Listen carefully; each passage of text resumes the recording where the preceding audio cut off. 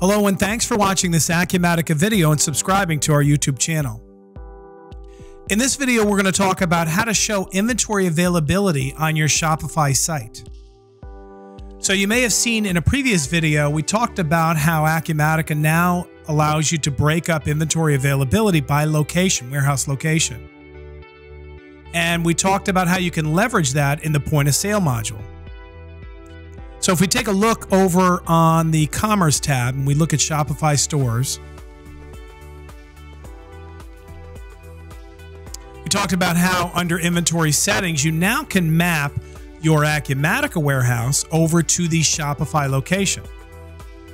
And if we go back to Shopify and we click on settings, this is the admin panel for Shopify. We click on settings and we go to locations. You can see I have locations set up here.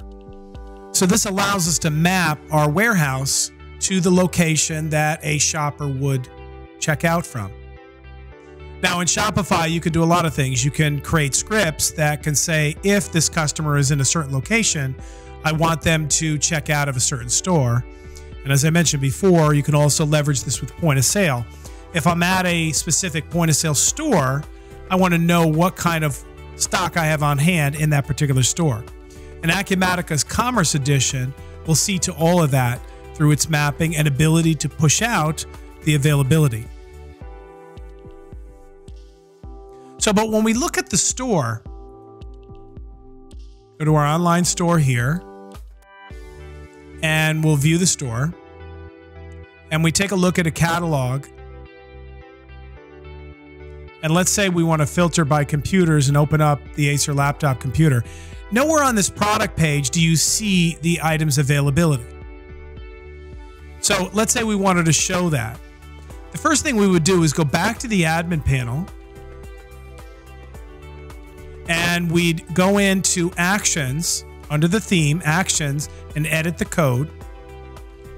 And what this shows is all of your files, the files that make up your e-commerce store for this particular template. Now you may notice I'm working with the debut template. That's the out-of-the-box template. So your instructions to change this may vary depending upon the theme you're using. But the page we were looking at was a product page. And that breaks into two different sections. So the first one is the product.liquid page. And what you see here is the contents of this are actually found or broken down in the sections product template liquid.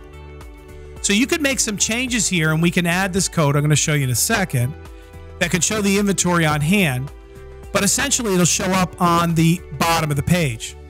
So if you wanted to move it up here or put it tight to the description, you wouldn't be able to do that. If we go back and we go down to sections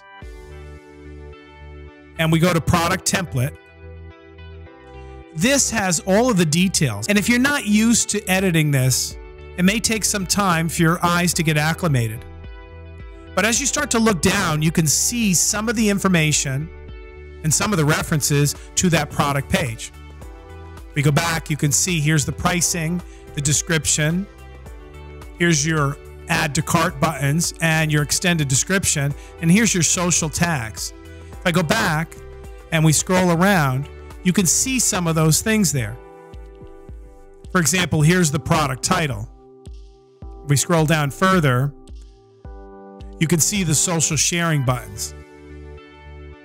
So we're starting to find out where maybe we want to place our inventory on hand. I'd like to place it right below the buy button. So if we go down, we can see the buy it now button. And right here is our product description. So we're going to add our inventory calculation right above that. Now I did a little search to find out if you Google search how to add inventory on hand or inventory availability to a Shopify page, you're going to find the code you need. And I found it right here. So this is a quick tutorial on how to do it. Now keep in mind that the way you put your inventory on the page depends on whether you have variants or not. So variants are like item matrix. So if you have, for example, t-shirts with different colors and different sizes, then you're going to want to extend down and look for additional code And that code goes below this callback. And this callback basically says, anytime I change my variance, I want you to update something. I want you to run some other code. And that is to say that when we change those options, we need to update, for example, the inventory on hand for those different options together. So a blue shirt of size medium, I only have 3 in stock, but a large, maybe I have 8 in stock. So the system needs to fire this function and then run the code below it in order to determine what that availability is. And you can see there are other options here. You could just say the product is sold out, product is available. There's different things that you can do here. So quite a bit of flexibility. But back to this. This is the standard for a single variant item. So I'll put that in the clipboard. And I'll go back to our code. And I'm going to put that right here.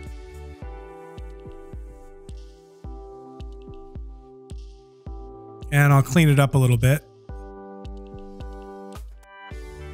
Now, the way it looks after I save it, so we'll save it here and preview. We'll look for a product item. And now you can see it shows we have currently 368 in stock. Right above the description, right near the Buy It Now button.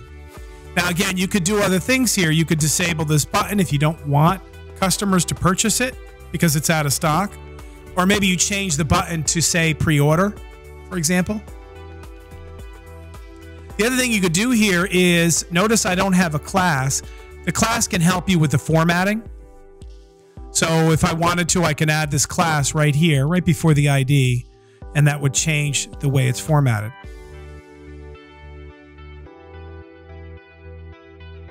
So that's it. That's a quick way of adding your availability to your product pages in Shopify. If you have any questions about this or anything else, Acumatica or Shopify related, please reach out to us. We'd love to hear from you. Thanks so much for watching this video and subscribing to our YouTube channel, and have a great day.